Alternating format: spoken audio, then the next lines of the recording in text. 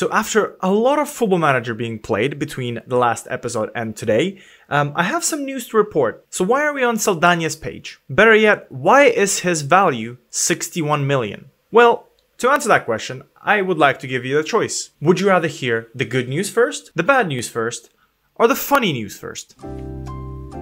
I don't know actually why I'm waiting, because I don't think you'll be able to influence this. So you know what? Let's start with the good news. Let's start this episode on a positive. So, Mr. Saldanha is now a Serbian national. What you saying, huh? Yeah, that's what I'm talking about. That is absolutely amazing. Mateus Bonifacio Saldanha Marinho is now a Serbian man, which is absolutely incredible because this means that he's now no longer a foreign player, which means I can get another foreign player in the squad, which is absolutely epic. Unfortunately, he's not yet eligible to play for the Serbian national team, but maybe, at least I hope maybe in a year he can. But yeah, I don't know how long it's going to take for him to be actually eligible for Serbia, but when he is, it's going to be absolutely epic because this season, he has started off pretty well. Look at that 8.1 rating. So I think if the Serbian national team wants him, he'll be such a good player. But in terms of the bad news, he is injured for this game. He has a twisted ankle. He'll be out between 8 days and 3 weeks, which is not good, which means he's not going to be available for this game today. And the funny news, and unfortunately, I did a dum-dum and forgot to come back at the right time because I was rushing through this. We've got an offer for 61 million from Wolves, which I accepted. And thankfully, or unthankfully, I don't know, tell me in the comments what you think. He rejected them. Now, I said it will take some stupid offers for me to get rid of Saldanha. This is a stupid offer. I don't know, what do you guys think?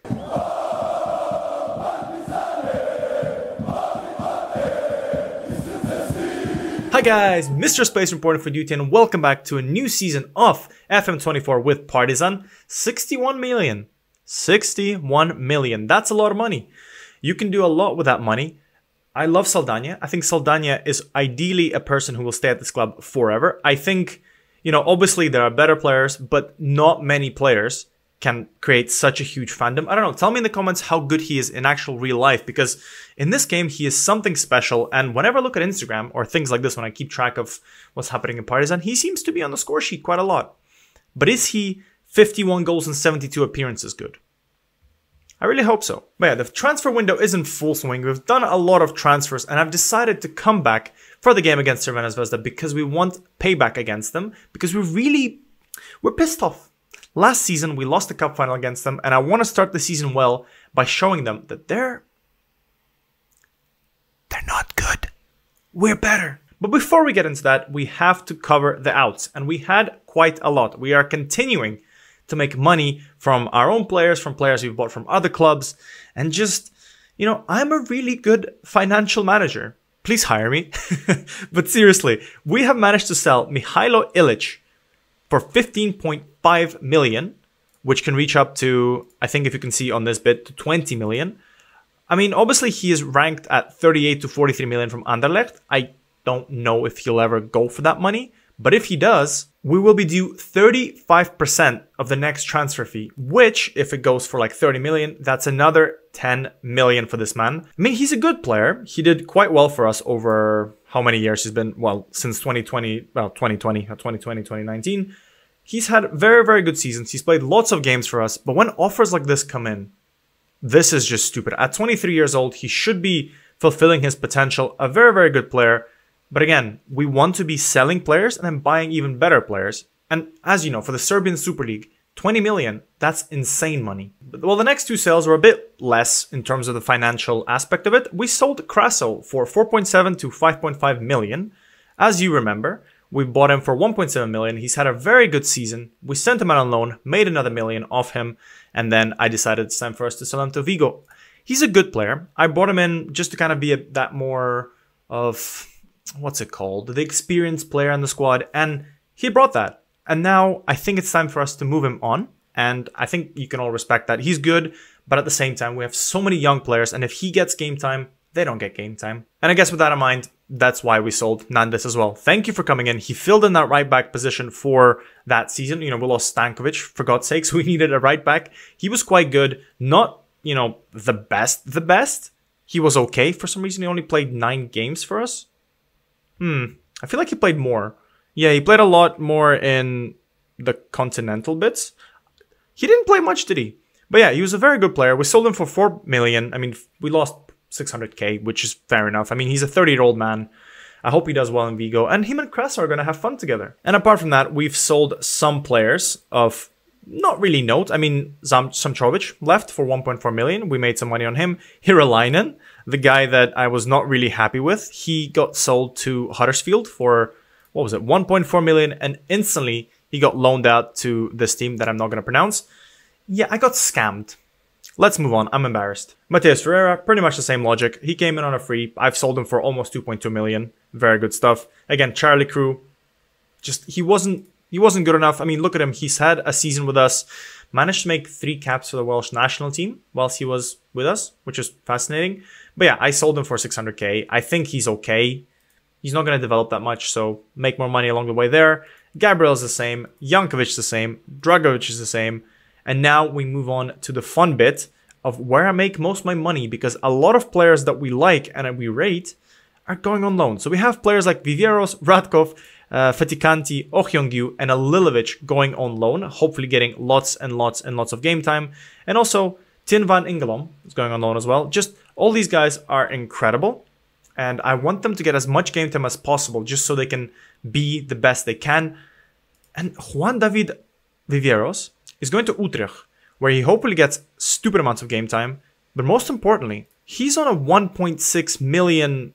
That's not even it. That's not even, hang on. It says 3.2 million. Yeah, he's on 3.2 million for the year, which is insane. I think that pretty much, yeah, it already covers what we paid for him. So good luck there. And then next season, this guy, if he develops even further, oh, he's going to be so good. And we made money on him. Look at that. Financial business guy. That's me. In terms of ins, let's put it this way. I have stupid amounts of money and I don't know where to put it. And with that in mind, I spent 8 million on Francois Mendy, who looks like he could be quite a decent center back. I think he has a bit of potential. He'll be quite okay, you know, very, very good physicals. I mean, for this level, absolutely incredible. He's tall, he's strong, good jumping reach, good natural fitness. Maybe can play a little bit in a back 3 if we decide to reshift to that.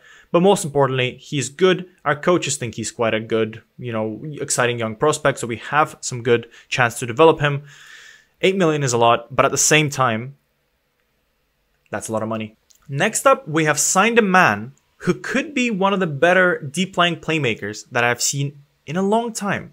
Matias Villagara, for 5.25 million, has come in from Defensia and Justicia, and he has 17 first touch, 16 technique, and 16 vision. Unfortunately, he can't run, which that's why he's a deep lying playmaker, which hopefully we can develop him to be able to run. But that's very, very good. And again, he's 18 years old. We signed him for quite cheap. We are paying him stupid wages because people want us to pay stupid money. One of the comments in last episodes was, you know, you need to sign more players, more experience. And I mean, this is probably a bad time to bring this up, 18 years old and all that. But people see how much money we have. And, you know, we have a Matias Villagara, who is a squad player, asking for 14k a week, which I think is insane. Especially considering how a lot of our players are not on that level. But yeah, there we go. He is very good. I think he can be an immense player. I don't know, you won't be able to see it because my face is in the way. There's not many bad cons apart from the fact that he's a bit fickle, which is unfortunate. But apart from that, he's committed. He could improve a lot. His first touch is good and he is a natural in a couple of positions. So hopefully we'll give him some game time and he will develop. Our scouts are going all over South America and we have brought in another player, Sergio Barrios, for 1.3 million. Can you see why I signed him? Can you see why I signed him? Need I say more? This guy has incredible physicals. He is rapid. He can cross. He can dribble. He can pass, to be fair. And if we can improve his mentals, this guy is going to be the fastest man alive. He's almost the Flash at 18 years old. And I can't wait for him to be tearing up the league. I mean, we said it that he's an important player because otherwise we wouldn't have signed him. He will get lots of game time coming off the bench. 3 more signings. Oh, well, technically 4. There's one more that's on the other page. Thank you, Football Manager. But Lulzim Marku is another player on stupid wages for the player that he is. He's very good. My scouts, I have sent them all over the world, and they found a Finnish man who is quite good. There's not many incredible, amazing Finnish players, and the last Finnish player I signed was a scam. I don't think this guy is a scam. I think he is actually quite good. I mean, apart from the fact that he still can't really run, which apparently is a problem in my universe. People can't run. But he's decent in mentals. He's got good passing. He's a good player. If he can improve on his vision a little bit as well, it'll be very, very nice. But I'm excited to welcome him to the club. Lazim Marko, you know what? Please, for all my Finnish viewers, which I don't think there's a single Finnish man out there watching this channel, and if you are, leave in the comments that, hello, I'm from Finland. You have a lot of answering to do for your teammate or for your countryman who scammed me. Okay, so two big guys. First of all, Jerry Sanjust, who is a very, very good player, and we are paying him huge wages. Do I need to say more? I think he's probably the first player we signed on a free who's actually, I don't want to say world class, but he's approaching a level of a team that should be competing higher up in the Champions League. We can't afford these guys much, and he was probably the best player we could sign for a decent wage. But again, a player of his caliber, very quick, very good at defending, good mentals, 25k. This is the smallest value I could offer. There were offers for 50, 60, 70, 80, 90, 100ks that players generally thought I would pay. And I will not. But Jerry Sanjust will be an incredible player. He's already played a few games for us. I think he's going to be our main center-back, which is helped by the fact that Ilic is gone. So, you know, we got a good player, which I think is an improvement on Ilic. I mean, might as well compare him. Yeah, I mean, need I say more? Maybe a little bit worse defensively, but everywhere else, he's just much better. So, there we go. An improvement. Plus, we made a shit ton of money. Oh, boy. Every single Football Manager save. Every single year for the past 3 years, I get scammed into signing Reiner. Every single year. And the reason why I signed him this year is because he was promised that he was going to get the Spanish nationality and he won't be a foreign player. Unfortunately, he left to join us and he didn't get his paperwork back in time. So he's still a foreign player. He needs to go back to Spain. Ideally, I can loan him out, which I'm trying to a Spanish team, but it's not working. In terms of everything else, I don't know why he never manages to develop in any of my Football Manager saves. He seems to be a decent player. Just looking at his stats, he's quite good. I mean, in his reports, he has nothing that's really, really bad. So there's nothing that's like, oh yeah, he just doesn't want to play. I mean, he is on high wages, which is a little bit frustrating, but he will, hopefully, if he stays, give us a bit of decent rotation. He is obviously better than Lilovic. I think there's no point me telling this. But, yeah, I'm annoyed at myself. And finally, there we go. We have signed a wonder kid that is actually a wonder kid. Valentin Barco has come in from OM for 3.6 million. And unfortunately, in this universe, he doesn't seem to develop. His determination is crap, and he's okay. He's going to be a good backup for Borza, who hasn't left, which is absolutely awesome, despite how much he wanted to leave. But at the same time, yeah, he has some room to improve. Hopefully, I'll give him a bit of game time. And I think the way I'm playing this year is I'm going to be trying to play him as a makeshift right back. Maybe he has, because he has a little bit of, you know, he's got good passing, good marking. He can be that player that we want. He can be that Basic player that we want. And play a little bit from the midfield, which would be kind of cool to see. We're going to continue doing this because in this game, for some reason, I can't find a right back. There's lots of left backs, but not a single right back. So Valentin Barco, the wonder kid who is known for his left back ability, who's going to be playing in Brighton, in real life, is going to be playing on the right-hand side for me. I have no idea what I'm doing. And with that out of the way, I need a sip of water. You need to hit that like and subscribe to my channel if you are intrigued by the signings that we have done this season.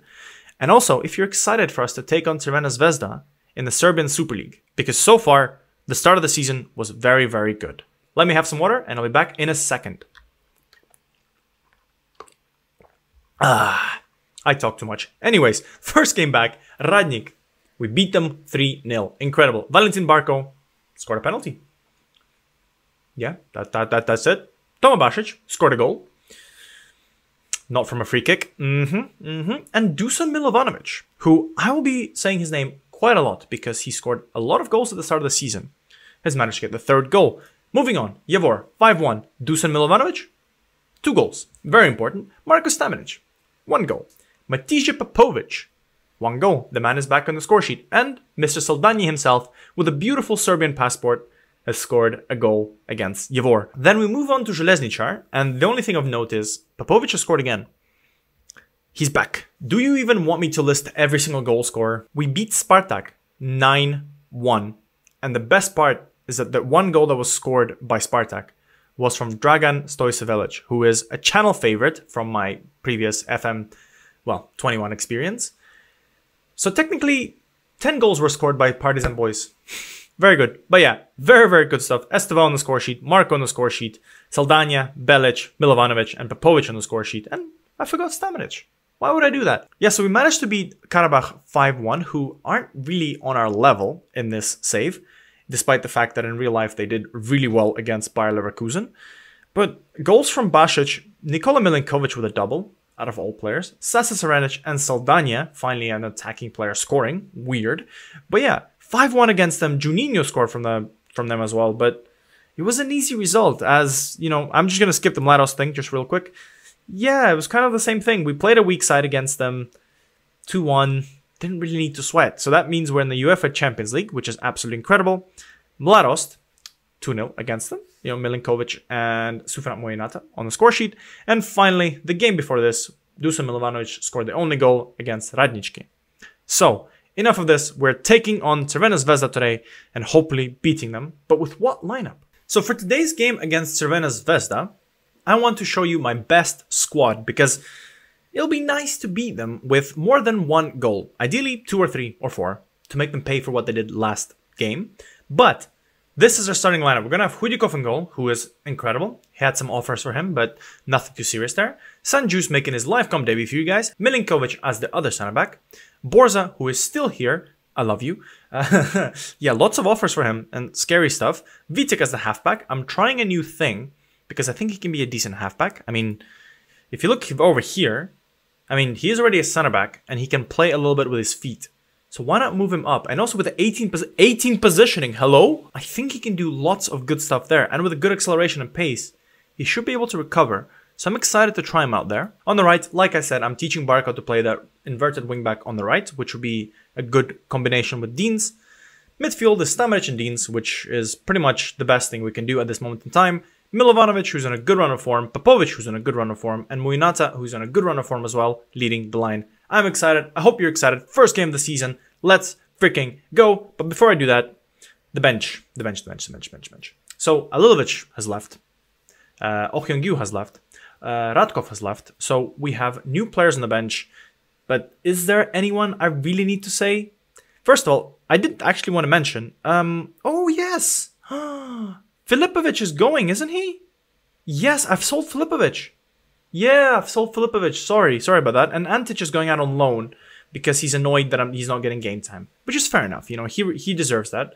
But in terms of everything else, we have Villagara on the bench. I think that's going to be his Livecom debut for you guys as well. Look at him. He doesn't even have a number. And apart from that, I think from the new players, there's not many available. Barrios is injured. Marco is a bit tired. And I think that's pretty much it. Oh yeah, Mendy might make a debut today. So we'll see how this game goes. Anyways, enough of this. I hope you're excited. Let's jump into the game. All right. They have... Who the hell is this guy? No idea who that is. This guy's new. This guy's new. They have made a lot of transfers. So the team looks very, very new. Actually, you know what? Let me just quickly pause this and jump to show you how different they look. I mean, they have spent a lot of money this season. They brought in Kovansky. Ignacio Ramirez!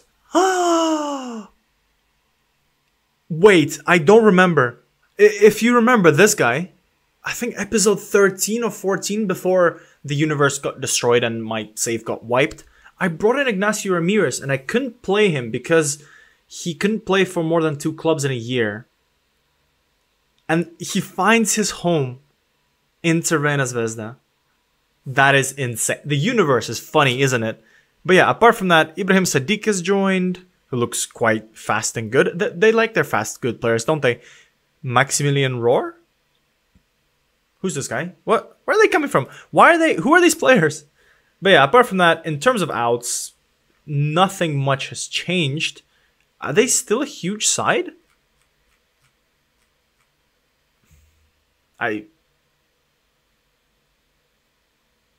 Oh, that's...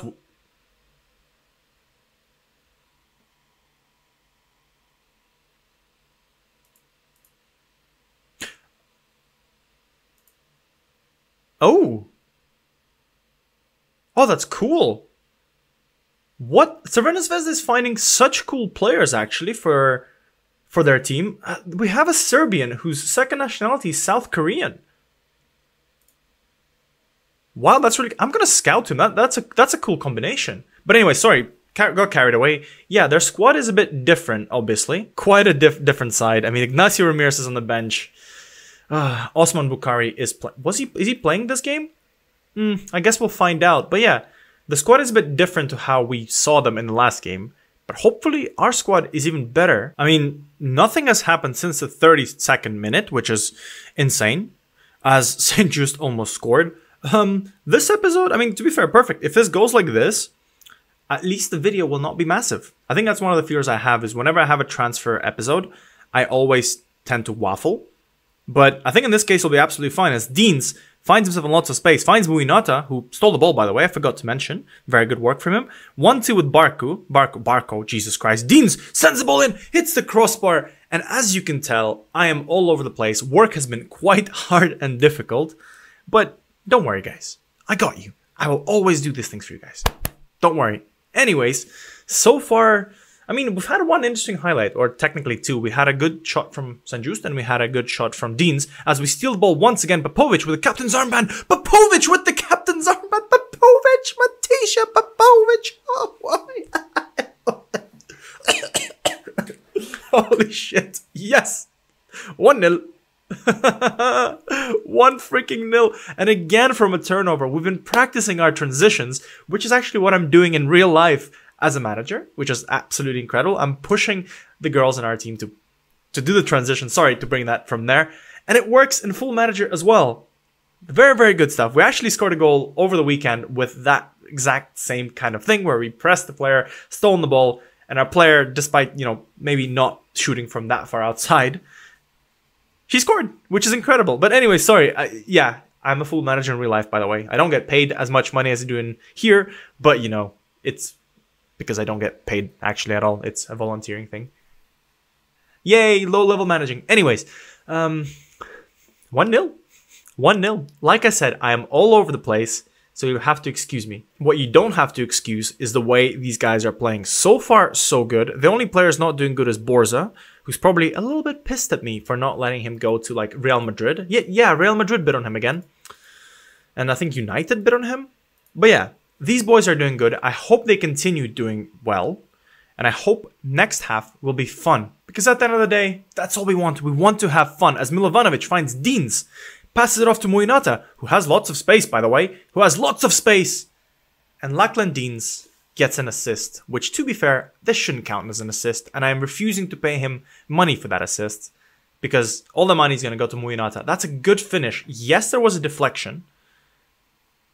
To be fair, let me just double check before I offer to pay him lots of money. How bad was the deflection? Donate it to charity, mate. Donate it to charity. It wasn't entirely yours. Maybe half. Half to charity. 2-0, guys. This is so much better, he says, as Barco launches the ball at Hadzikadunic. And Ibrahim, who's making his debut for them, at least from my side, is putting a cross to Ramirez, and Olianka steps up, and thankfully Ramirez is offside. Ignacio Ramirez has come on the bench. Like I said, all over the place.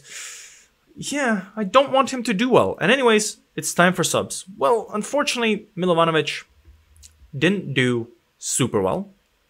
But it's okay. He's got 7.0 rating. Absolutely respect that. So it's time for some subs. And who's going to come on? I think Miladinovic is going to come on. I think he's quite good.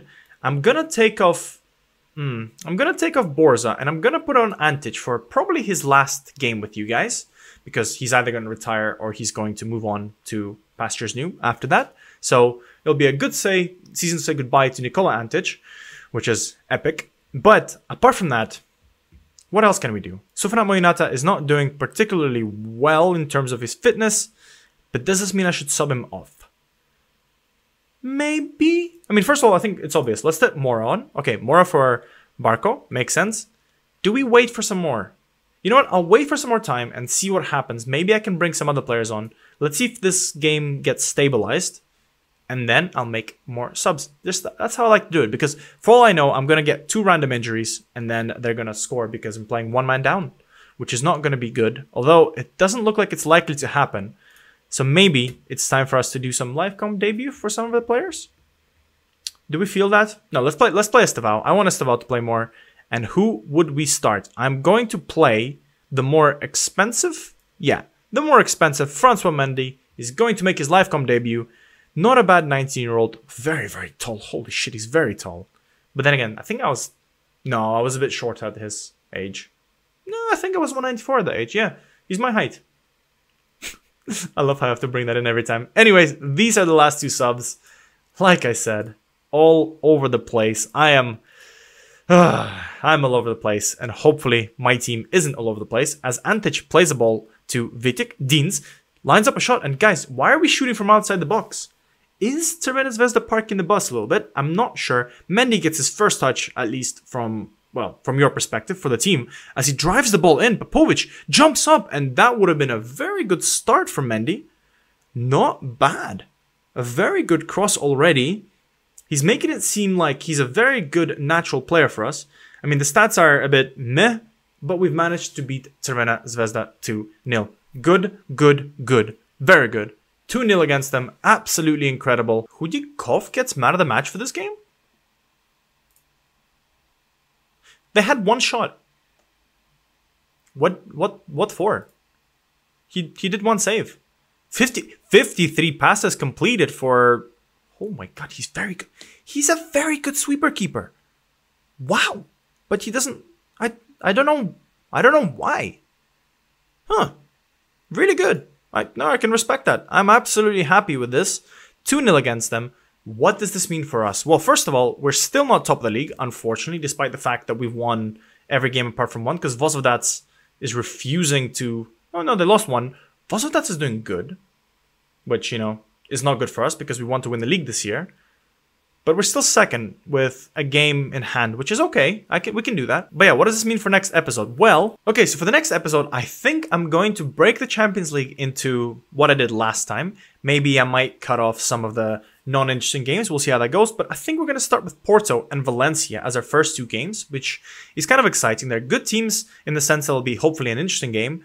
But hopefully we get points of them as well, which is incredible. And I think I don't want to spoil any other games that we have, because it'll be a nice surprise for that episode. I'll get to tell you everyone else who we get. You know, you can already see Shakhtar, although, let me just check real quick. Okay, no, yeah, I checked my footage. You can see that Shakhtar is there, so unfortunately, you know, it is spoiled. You know, we're playing Shakhtar at some point, which are a good team. But yeah, I think this year we have a good chance, like we had last year. I just hope, if we get Liverpool again, I will be extremely angry. Like, really. And on that note, thank you guys for watching this episode. I hope you're excited for this season. I think the team this season is looking very, very good. We are doing a good job of... Again, it's hard to use the word youthifying, but, you know, our squad is even younger. But like the comments have said, it is very important for me to add that quality player. It's important for me to add a quality player that brings experience. But let me just show you, for example, real quick. Let me just show you an example of what I mean when I say it's hard to sign experienced players. Let's go to, you know what? I really want to sign Angelo Preciado. I really want to sign him. He's good. He's a good right back. And to be fair, he's a decent right back, right? He's on 20k, French player at Sporting. Let's see how much he's going to ask. Let's go to his discuss availability with the agent. They're asking for 27.5k per week. And 33k, which to be fair, is not the worst I've heard. But not interested, mate. That's a lot of money, and he doesn't really improve the squad that much. Like, he's okay. 30k for this. Why? Or here, for example, look, okay, we have a guy from Midtjylland, yeah, a decent player, looks very, very good. Good center defensive midfielder. Mr. Agent, how much do you want? 26 to 33. Again, same stuff. I don't want to pay this. I really don't. Because if we start breaking the wage budget, which we already have, right? Milinkovic is on a lot, Barco's on a lot, Sanjus is on a lot. Like, there's so many... The better players in our squad, look at that. 5k per week, 7k per week, 11k per week. You know, I mean, Saldanha is just being severely underpaid.